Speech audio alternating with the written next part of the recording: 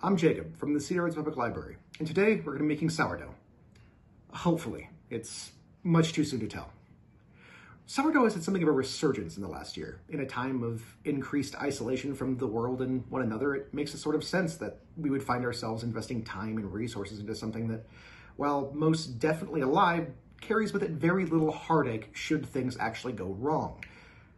Wait, is keeping sourdough kind of like keeping a Tamagotchi, but for people over 30?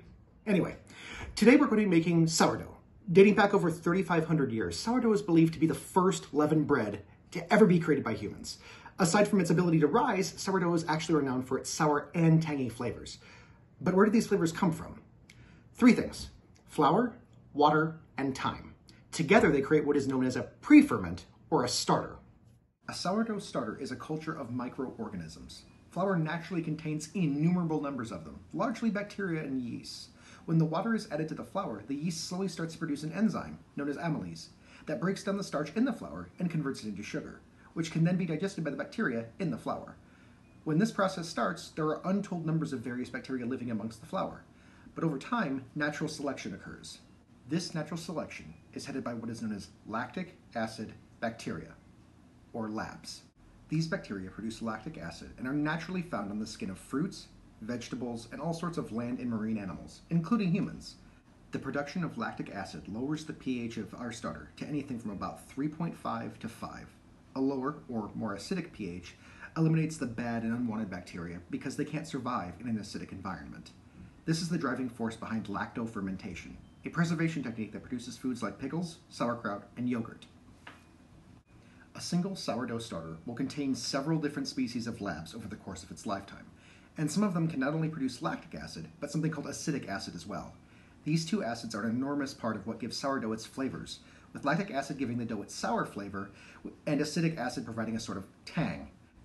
The difference between them producing one acid versus another is only a matter of temperature, with lactic acid being produced when the temperature is generally above 70 degrees Fahrenheit, and acetic acid when it is below. The final part of our starter is our yeasts. Yeasts are single-celled microorganisms that make up about 1% of all funguses in the entire world.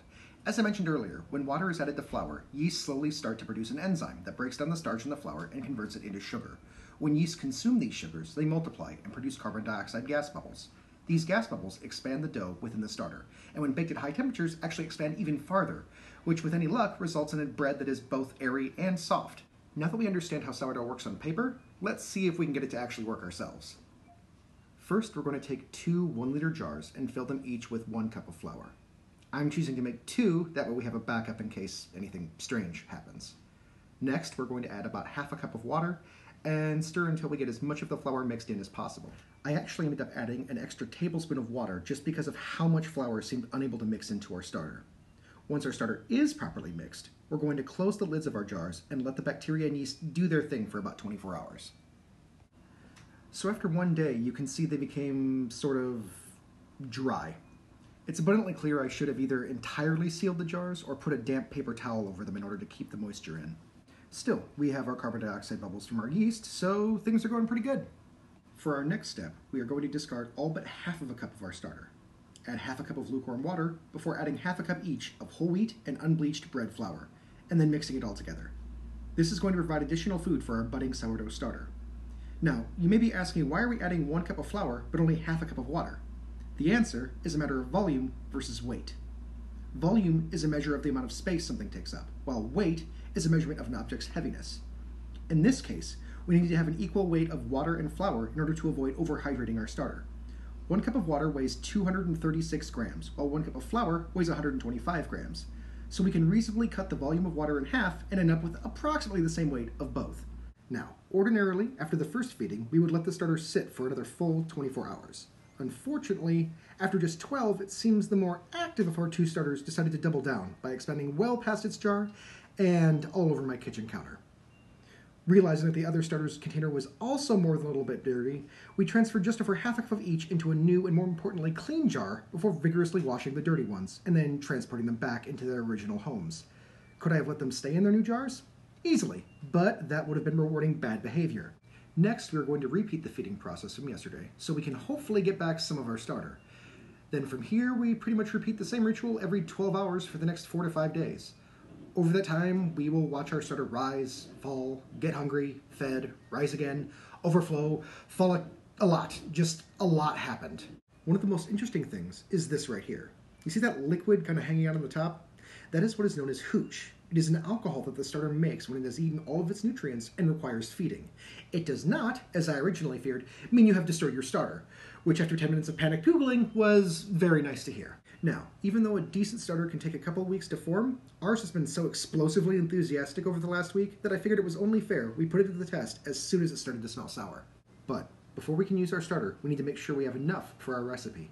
So, we are going to skip the discard step and simply add another cup of unbleached white flour and half a cup of water, and let it sit for 2 to 3 hours. Over that time, the starter will metabolize the flour and expand enough in size we should have more than enough for our recipe. The first thing we're going to do is measure out a cup, or about 227 grams, of our starter.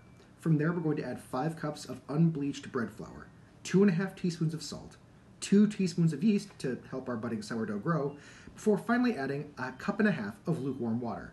Then we're going to knead the dough until smooth. Once that is done, we're going to set the dough aside to rise in a lightly greased covered bowl for 90 minutes, or until it is about doubled in size. After that, we're going to divide the dough into approximate halves, shape them into at least something vaguely resembling oval loaves, then place them on a parchment-lined baking sheet and cover them for an additional hour so they can rise. About 20 minutes before the end of our second rising, we're going to preheat the oven to 425 degrees Fahrenheit. Once that is done, we're going to uncover our loaves, spray them with some lukewarm water, and dust them liberally with flour. That accomplished, it is time to make 2 deep diagonal cuts into our loaves to allow them easy expansion while baking, before finally putting them in the oven for about 30 minutes. After all that, we are left with these 2 beautiful, if slightly misshapen, loaves of sourdough bread. And here is kind of what the inside of our bread looks like. As you can see, the bubbles that we have here are actually quite small, showing that the yeast in our starter hasn't developed the complex matrices required to produce a truly airy loaf of bread. Add to that the very small amount of sourness actually present in the bread itself, and it's clear that our starter just isn't mature enough to actually make sourdough proper. Still, it's early days. Time will tell how much depth of flavor our starter will eventually develop. The worst that can be said is that we have a bread that's dense, but delicious in a way that only fresh baked bread can be. Thanks for watching.